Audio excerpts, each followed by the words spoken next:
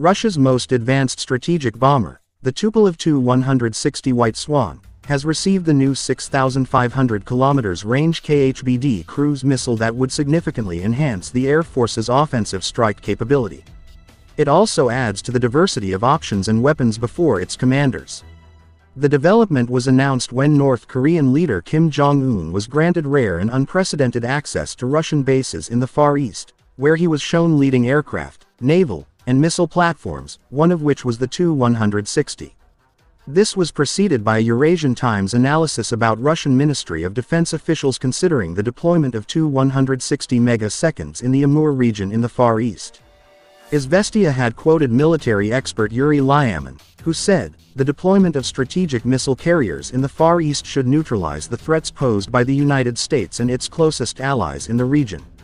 He went on to specify Japan as the potential target, with whom Russia contests the Kuril Islands in a long-running territorial dispute. According to a report in TASS, Russia's long-range aviation commander Lieutenant General Sergei Kobylash made the statement when Defense Minister Sergei Shoigu and Kim visited the Nevachi airfield. A bomber carries a KHBD missile with a range of over 6,500 kilometers, Kobylash said. The new cruise missile for the Tu-160, designated XBD, has a range of up to 6,500 kilometers, 4,038 miles, and various posts on many Russian media and leading Telegram groups have also been made regarding this range claim.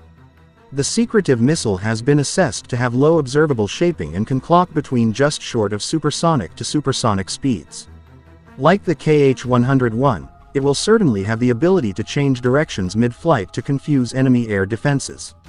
However, it is unclear if it can also carry nuclear warheads.